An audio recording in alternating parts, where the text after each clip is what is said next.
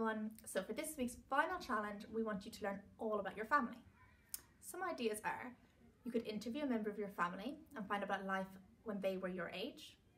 A second idea is you could write a character description about one member of your family. Think about their appearance, their personality.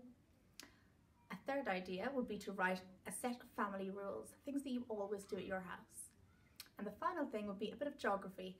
Get a map and look at where people in your family come from, where they visited, all the links that you have to our world. Bye.